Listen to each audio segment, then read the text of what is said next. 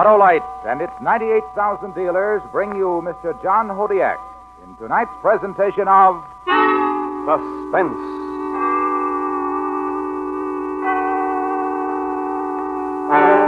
Tonight, Autolite recreates an historical puzzle as we attempt to locate a sunken treasure. The story, based on fact, is called Gold of the Adomar. Our star, Mr. John Hodiak.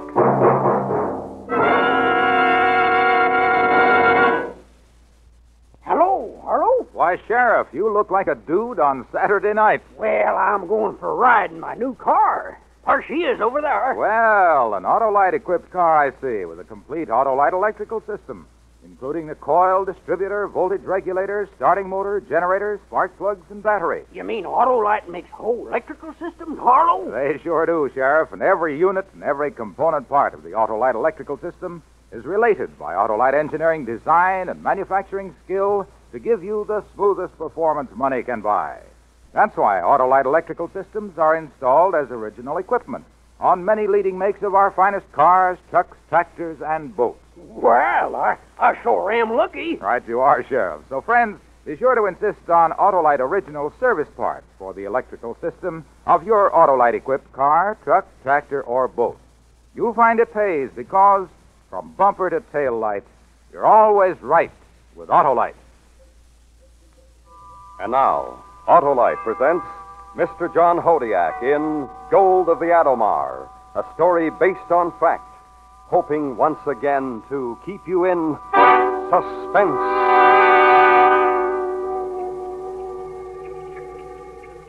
You don't hear the splash when you're lowered over the side on a diving stage. Draped in 200 pounds of lead, copper, and rubberized canvas, the main concern at the moment is the precarious balance between the inlet and exhaust air valves. Then you step off the diving stage, hang by your lifelines, and begin the long, slow drop to the frigid blackness of the bottom of the sea. As many times as I've done this, I've never felt free from the paralyzing fear of the deep. The ocean seems to take on a malignant personality. But this time the stakes are high. I'm dropping down to a barnacled hulk that has in its strong room $3 million in gold. And as the light from the surface slowly fades, I relax and think about the beginning of my lust for gold.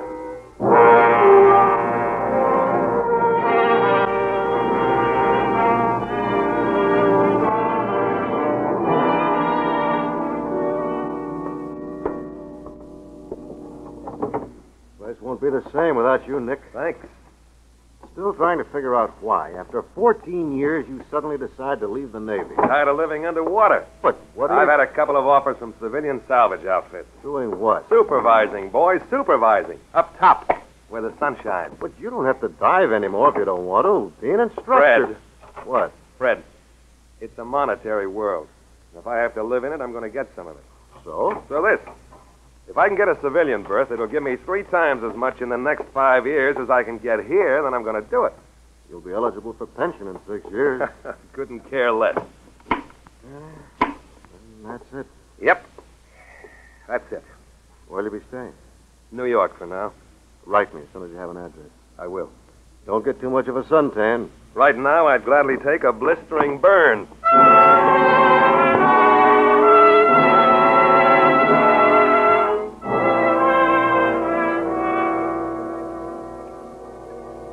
Sunburn. Someday I'll get one. Maybe after all this is over, I'll have enough of the monetary world to bask in the sun for the rest of my life. Right now, though, I'm cold. I have to swallow over and over again to clear my ears. This wasn't what I had in mind when I left the service. That is, I didn't have it in mind until Carl Foster talked to me.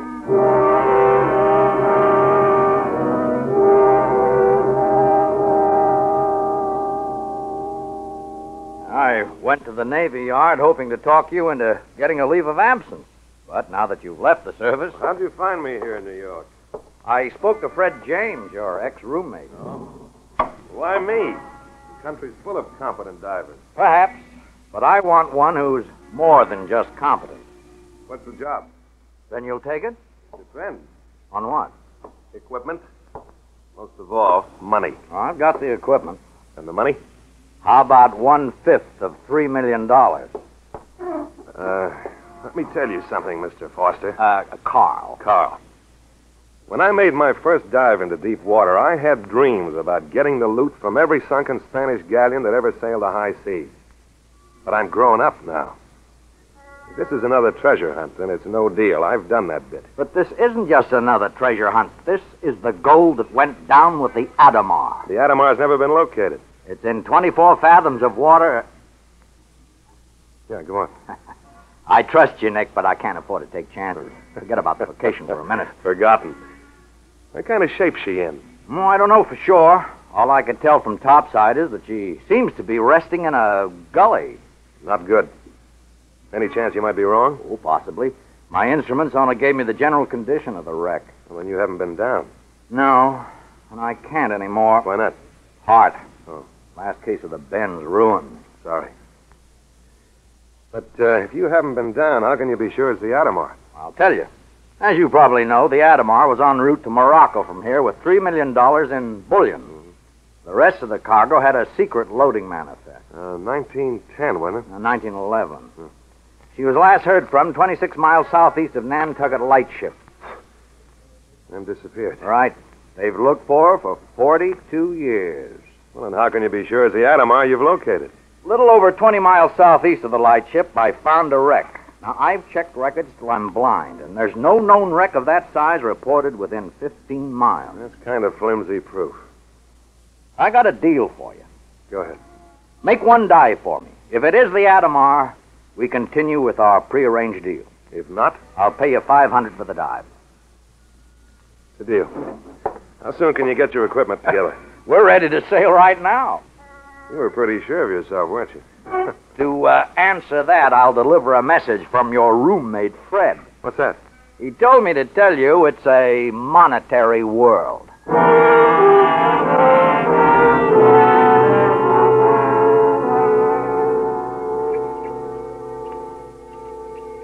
My world is now apart from the world of normal men.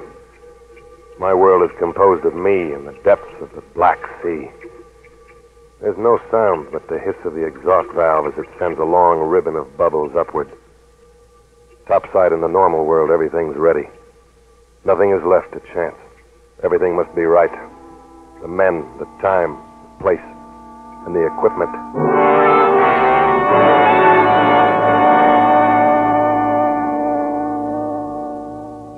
Name it, and you've got it. The ship's rigged to tackle anything. Hey, you weren't kidding when you said you were ready to go. No, I wasn't. Shall we? Anchor's away. Mr. Gordon. Aye, sir. Hoist anchor. We're on our way. Aye, sir. Let's go to my cabin. Good idea. I want everything right when I go over the side.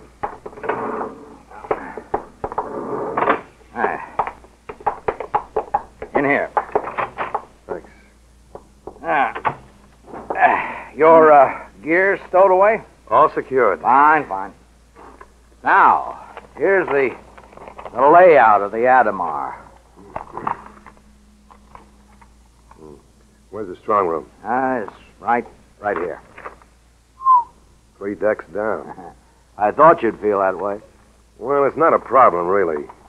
In a flexible rig at 24 fathoms, I can go right down the stairs from the superstructure to that room, then torch my way in. If the hull is upright. You think it isn't? I can't be sure. Instruments registered smooth surface fore and aft. I think she's on her side in the gully.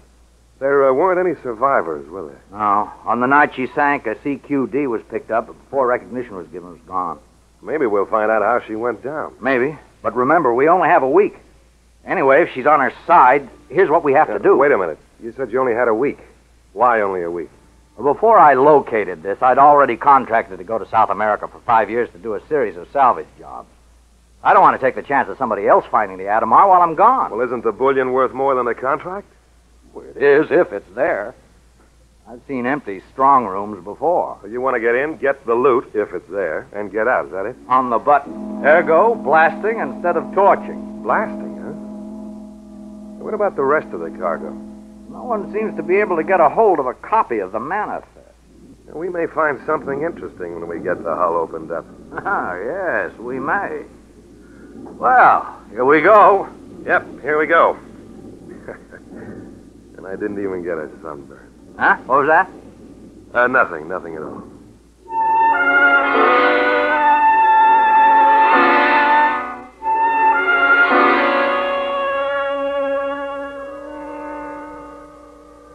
I no longer look upward. The land of my world is about to come to me from beneath. I turn my lamp on again and flash it downward.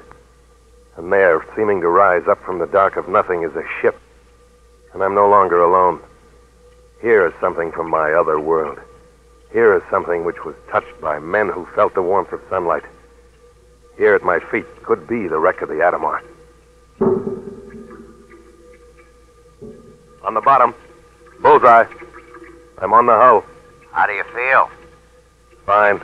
Now, Nick, tell me everything you see and what you're doing. Right.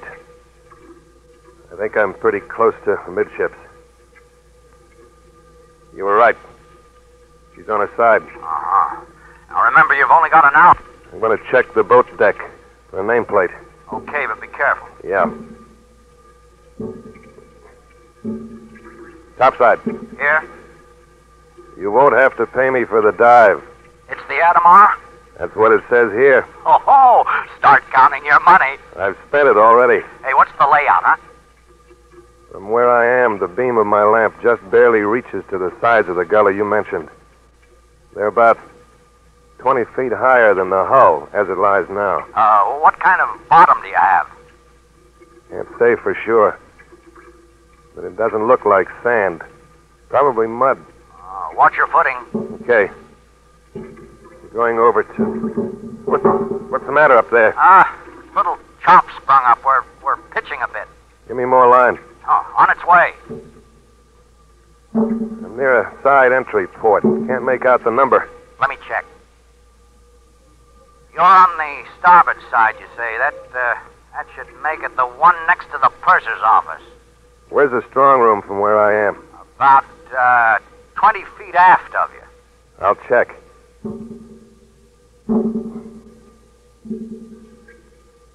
Carl? Yeah, go ahead, Nick. I know how the Adomar was sunk. What's that? There's a hole amidships big enough to drive a truck through. Well, can you make out any detail? The plates are bent inward. Looks like a mine or torpedo. Nothing we can do about that now. Are you near the strong room yet? Heading for it right now. Got to get around this hole. You want us to lift you over? No. I'll find foothold on the rivets. Portholes. Topside. Carl. Yeah, what is it? Slipping. No foothold. Take up the slack. Take it up. Hey, haul away, Gordon. Haul away. Carl. Your lines are taut. Can't budge them. Slack off. Hey, Nick. The bottom's mud, all right. I'm in it over my head. Lost my lamp. Can't see a thing. Look, Nick, we're going to pull 3 times on your line. Let us know if you feel it. Go ahead. I said go ahead. We did. Didn't you feel it? No. We'll pull a little harder. Slack off. Slack off. My lines are fouled. Are you sure? I think they're fouled on one of the bent plates in the hull. What are you going to do? I don't know. I don't think I'm ready to die.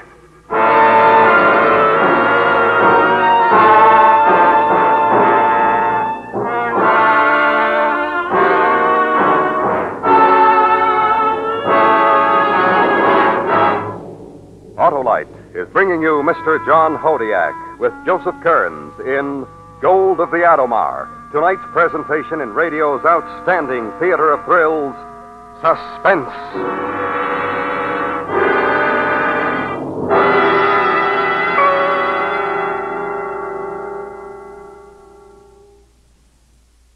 Say, Harlow, how long's Autolite been making them automotive electrical systems? Why, Sheriff, since way back in 1911, when Autolite developed the first 2-unit, 6-volt electrical system used as original equipment. All that time? Yes, Sheriff, and the Autolite electrical system has a big job to do. It goes to work when you start your car and works every second the engine does, as well as when you blow your horn, turn on your heater, radio, or lights.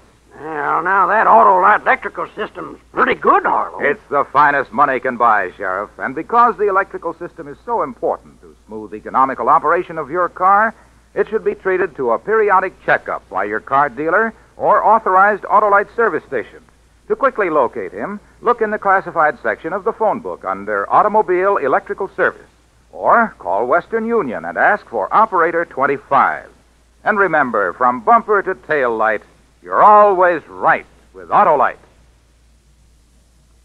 And now, Autolite brings back to our Hollywood soundstage Mr. John Hodiak in Elliot Lewis's production of Gold of the Adomar, a true story well calculated to keep you in suspense.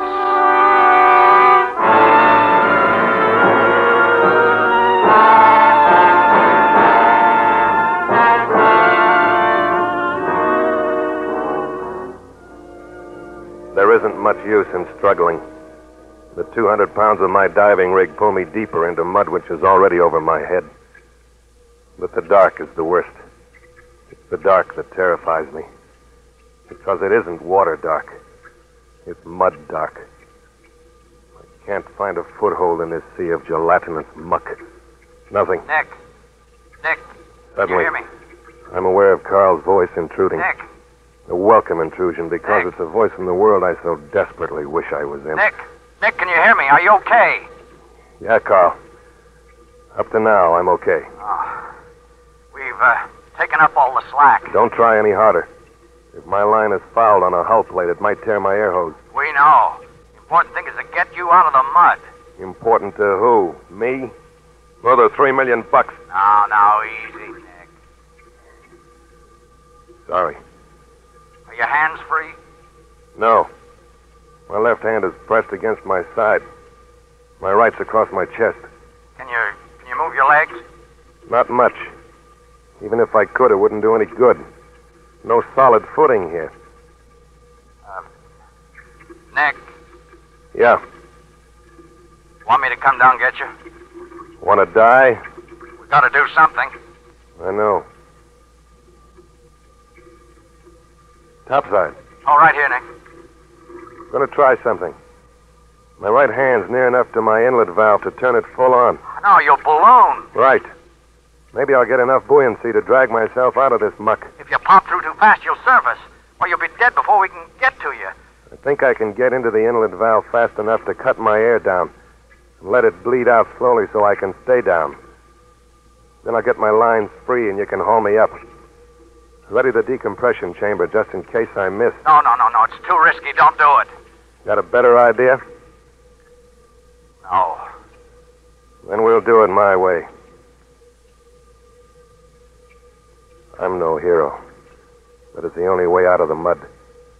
Ballooning my rig could kill me. If I don't shut off my air in time, I'll shoot up to the surface. Then if I miss braining myself on the hull of the salvage ship, I'll pop through the surface and be dead of the bends before Carl gets to me. But I have to risk it. I don't want to die in the dark of the mud. Slowly, I inch my hand up to my breastplate and twist the handle of the inlet valve. As my rig inflates, I feel the pressure of the mud ease off. A little more. A little more. Suddenly, I pull free and shoot up toward the surface. I claw for the air valve and turn it off, but still I rise. Desperately, I bang my exhaust valve wide open with my chin. Too late. I'm too buoyant. Suddenly, I'm brought up short. My fouled lifeline holds firm. As the excess air bleeds through the exhaust valve, I settle back to the Adomar. To another chance at $3 million. I adjust the balance of the valves and look for the spot where my line's fouled. I find it.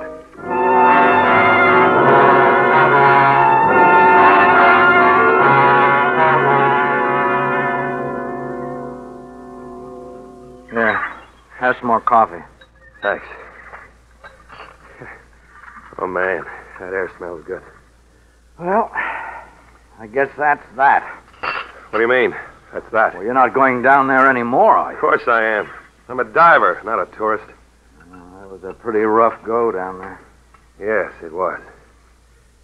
But there's also $3 million down there. I'm not going to let a little mud bother me. Funny. What's funny? You calling it only a little mud.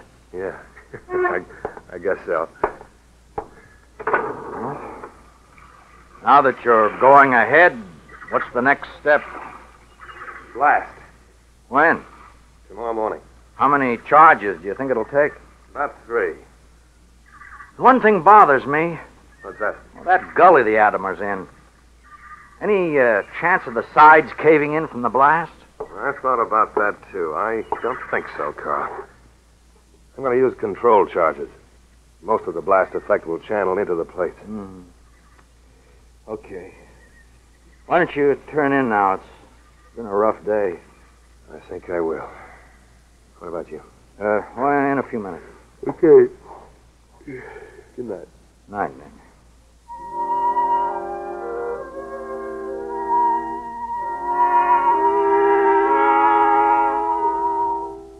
I had nightmares. Nightmares about mud. All night long I dreamed of sticky, gummy, slimy mud. Until it seemed that the whole world was one gigantic mud ball. Finally, I managed to get a few hours of restful sleep. Dreamless sleep. Welcome sleep. In the morning, I climbed into my rig and went down to set the first blast on the Adomar. The water was clear, and my lamp pierced through to the limit of its beam. I planted the charge against the entry port and went up to the salvage ship to help Carl with the detonation. We made the necessary arrangements and pulled the trigger. The next day was a repetition of the previous day. 6 hours after the second blast, I went down to check the results.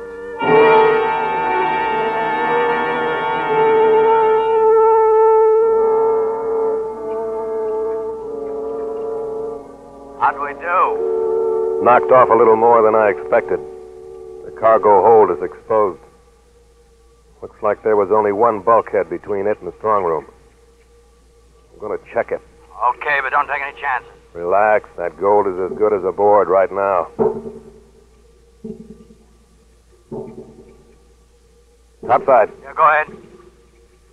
I know why the cargo manifest was secret. What'd you find? Dynamite.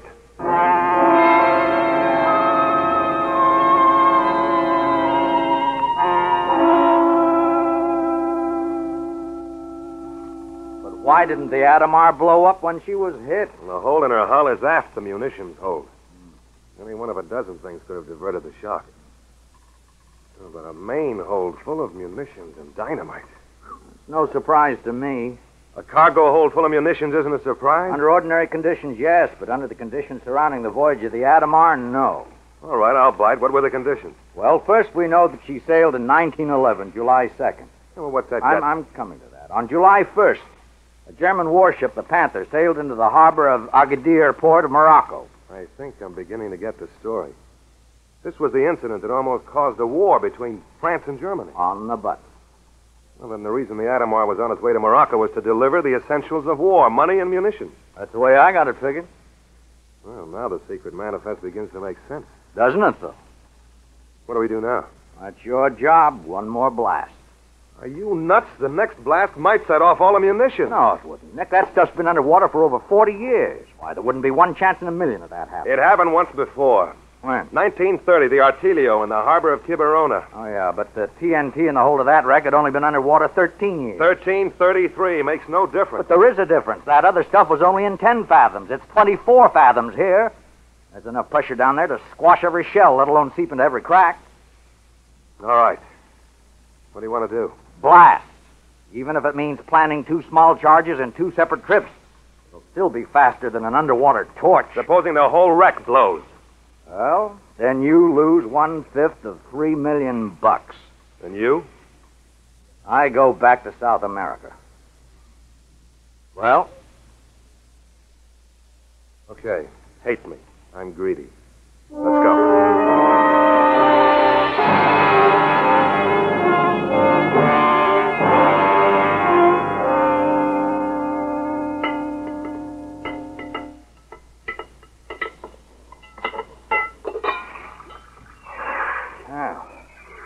You all set? All set. I set the explosive fore and aft. Good. One thing. Yeah, what? How much electrical cable you got? Oh, a couple of 1,000 feet. Why? Let's use it. We've got the buoy for a marker. Let's ease off as far as we can from the wreck, just in case the cargo goes. Nothing's going to happen. I said let's move off. This is my ship, and I give the orders. We stay. Aye, aye, sir. Gordon, Aye, sir. make ready to blast. Ready. Let her go. Here she goes.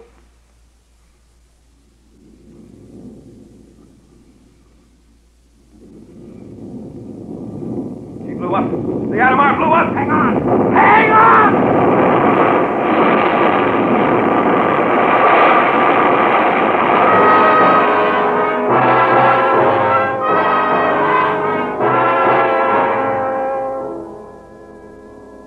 We didn't sink, but we might as well have.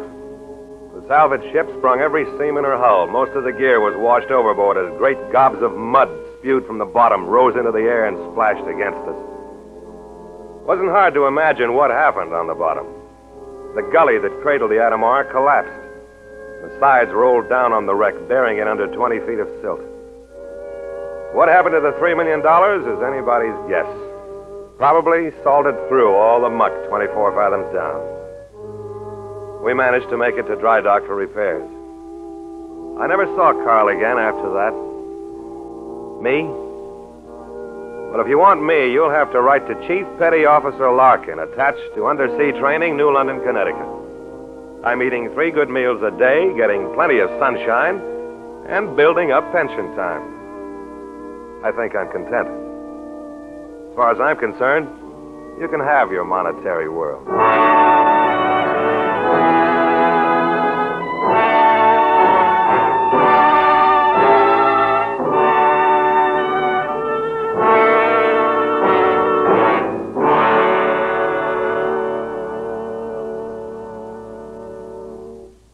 Suspense. Presented by Autolite. Tonight's star, Mr. John Hodiak. This is Harlow Wilcox speaking for Autolite, world's largest independent manufacturer of automotive electrical equipment.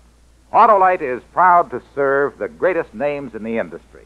That's why, during the early months of this year, as we did a year ago, the Autolite family will join in saluting the leading car manufacturers who install Autolite products as original equipment.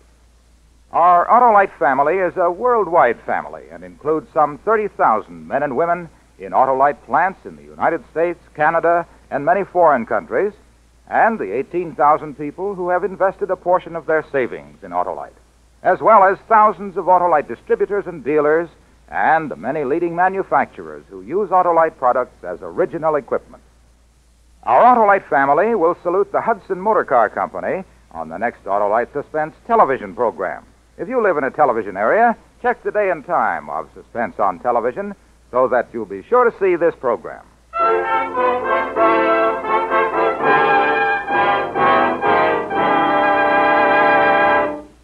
Next week, a true story with only names and places changed. A classic report on a famous bank robbery and murder in the Old West. It's called The Spencer Brothers. Our star, Mr. Richard Widmark. That's next week on Suspense.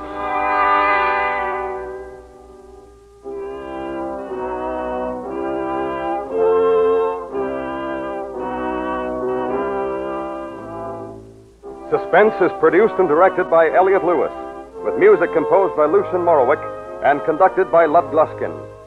Gold of the Adomar was written for Suspense by Ross Murray. In tonight's story, Joseph Kearns was heard as Carl, Clayton Post as Fred, and Charles Calvert as Gordon. John Hodiak is soon to be seen in Conquest of Cochise, a Columbia picture. And remember, next week, Mr. Richard Widmark in The Spencer Brothers.